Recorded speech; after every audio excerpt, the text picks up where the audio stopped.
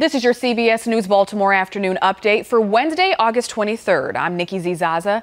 The BGE gas regulator saga continues, but this time CHAP is stopping BGE in their tracks. The commission voted Tuesday to stop BGE from installing outdoor gas regulators. But if a homeowner wants one, then BGE needs their consent to do so. While homeowners say they can be easily tampered with, BGE continues to say they were designed to keep residents safe in case of an emergency. A Harford County community will come together for a remembrance ceremony this Sunday in honor of Rachel Morin. Metro Crime Stoppers is now offering a $2,000 reward in her murder. Harford County police are still searching for the suspect. Morin's body was found along the Ma and Pa Trail in Bel Air a little over 2 weeks ago. Sunday's remembrance ceremony will be at Greater Grace Church of Baltimore.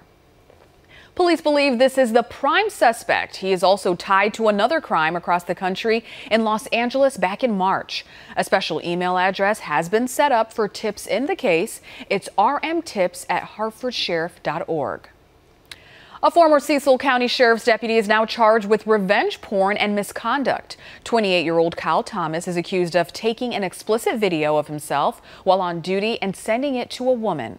When the woman notified the sheriff's office, Thomas allegedly contacted the victim's workplace and filed criminal charges against her. Those charges were dismissed. In a separate incident with a different woman, Thomas allegedly took photos and videos of sexual acts with the woman without her consent and sent them to dozens of social media users. And that's your afternoon update. For CBS News Baltimore, I'm Nikki Zizaza.